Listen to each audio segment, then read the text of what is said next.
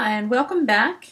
This time we're going to do the Hello World application to get the same result, so that when we click on the button, we'll display text on the screen. But this time we're going to go about it a little bit differently. Xcode 4 has some built-in tools now that can save us a little bit of code typing and can do some automation for us. So we're going to look at a more automated version of the Hello World app. So to start, I'm going to create a new Xcode project, and these steps are going to be the same as our basic Hello World. So we'll do a view-based application. I'm going to give it a name. So we can call it Hello Auto. And I'm just going to put it on my desktop.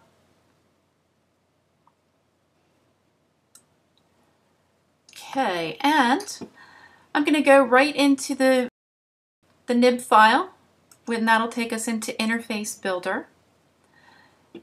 And we're going to build the interface just like we did in the first Hello World. So I'm not going to get into a lot of details about going through this. I'm just going to put a label on and change our text to click me.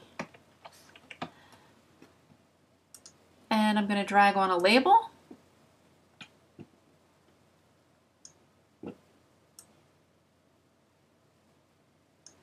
And I'm going to remove the text off of the label, because what we want to do is we're going to replace the text that's in the label with something after the click me button is clicked. So again, same process that we had gone through to build our basic Hello World application before.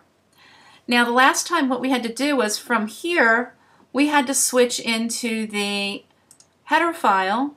We added some code in here so that it could recognize what the button was and what the label text was.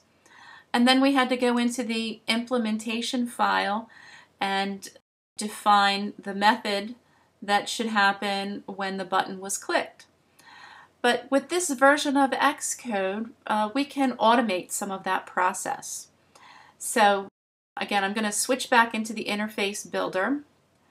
I'm going to take off the utilities over to the side, and I'm going to switch to what's called the automatic or the assistant editor.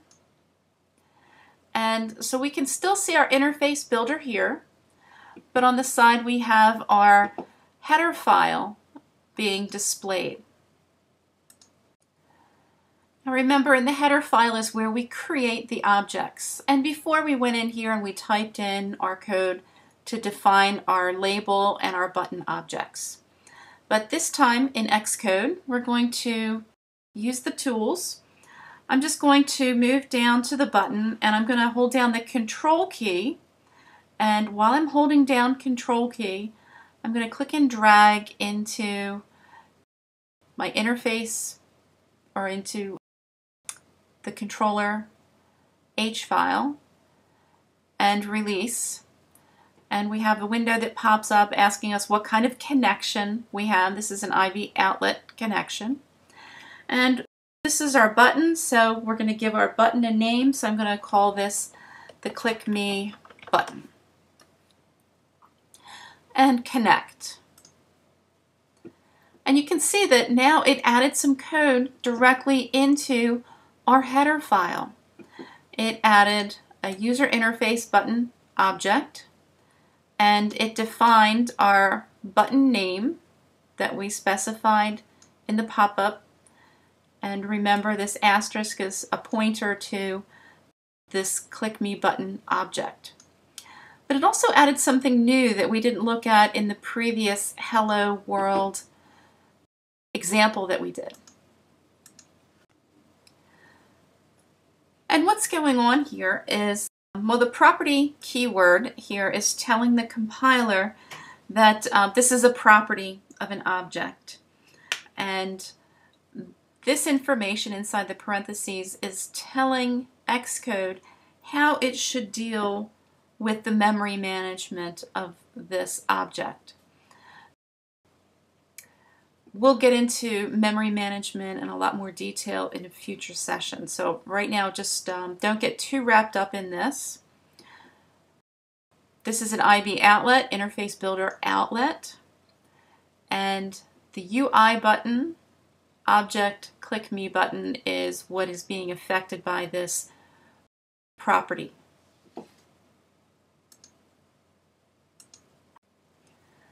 So again, remember, an IB outlet is something that is used to set up an outgoing connection from the implementation code to the view. So this is the view, and we're going to be connecting this in our implementation file. Next, I'm going to do the same thing with the label. We're going to connect the label to our header file. Now, if you can't find this, moving your mouse around, it pops over to a hand and you'll know to click. And another trick is we can expand this center column here, and under our objects view we can expand that and we can see our different objects by clicking on them. So I can click the label object and have it pop up. So let's close that back down. Now I want to connect this to my header file, so I want to make sure I'm back, click back in the window so that the header file shows up again if you were back in this other view. And I'm going to control drag, and again into my H file, and release the mouse. And we have, again, it's an outlet, and we have to give our label a name. So we'll say response label is the name of our label, and we're going to connect it. And it did a similar thing. It added the UI label object, and it created a new object with our name that we assigned. And again, it also added the property and specifying how Apple should deal with the memory management of this. Now I'll also switch over to show you, once we finished working in the H file, we also had to go into the implementation file and put some information into that. So I'm going to switch over to the M file, which is our implementation file, and look at the code that was automatically added here. Now synthesize. What synthesize does is it tells the compiler to actually create the property that we declared in the header file. So in the header file here, we defined the property, click me button, and response label, but it doesn't actually become created until we're in the implementation file. Remember, M is for implementation. So this is taking these and actually creating them and actually making a space for them in memory. And the other code that it added for us is under the dialog function. We have the click me button release and response label release. And again, we haven't really talked much about memory management. It'll be a very important concept to keep track of as we build our apps. But whenever you create something, you must remove it from memory. So if it's something that you created, then you have to clean up, do your garbage collection, and remove it from memory. Apple will actually reject your apps if memory management is not handled properly. So if you create it, then you need to destroy it. So that's another one of these things that automatically happened when we created the connection from Interface Builder. Was that it also recognized that since we were creating it, it's something that has to be removed. So it's something that you need to keep track of, but in this case, it was added for us in here. So release is going to destroy these two objects from memory. Okay, so we have everything connected together, and we have our code in here specifying, our buttons and our labels. So I'm going to run it and test it. we have it compiling and linking.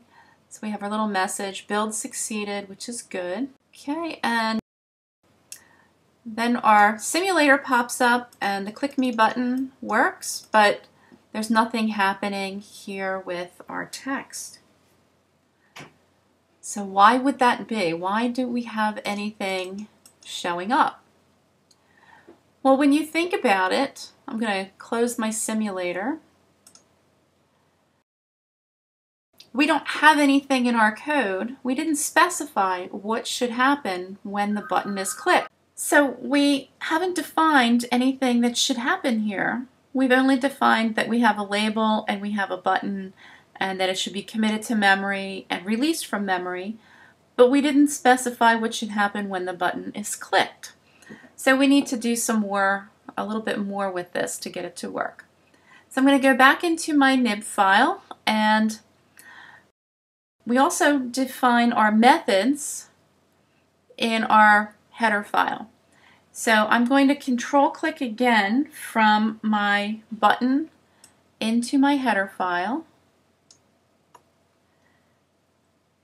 But this time, instead of just saying that this is a button, we want to add an action to this button. So we're going to change the connection type to an action, which will create an IB action, interface builder action. And this will be the name of our method. So let's call it button pushed. So we'll have a button pushed method. And an ID is a type that is in Xcode. We'll talk about that more in detail later. So we're going to connect them up. Touch up inside is what you actually do with most buttons to recognize a click. So we'll choose connect. And then you can see that we have our method, our IB action, button pushed method. And now in the implementation file, last time is where we wrote code for the button pushed method and told it what to do when that was clicked. So let's go into the implementation file. Let's see, we still have our synthesize and the dialog. This is other code that's automatically added by Xcode. Now if you go all the way down to the bottom, you can see it put in an empty method for us. This is our button pushed method, but there isn't anything in it. So it doesn't do everything for us. We still have to go in and define what we want it to do when this button is pushed. So when the button is pushed, we want the response label text to be changed to something else. So I'm just going to go in here and put in a little code. We'll say, now the name of ours is response label. So we're going to say response label. My autofill is there so I don't have to type it all in. Response label dot. Now this red button is popping up because of the settings my computer or my program is set for. Even though I haven't finished typing it in, it's saying there's a warning, there's something wrong, there's something wrong. Don't worry about those until after you've finished typing in your code. But sometimes they can get annoying. So we're saying our response label dot text is going to be equal to, and we're just going to put in a little text string just like we did before. Hello Xcode.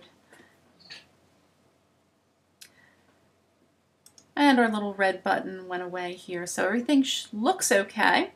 So now I'm going to run it. Build succeeded is always good. We have our click me button, and when we click, our text shows up in the label box.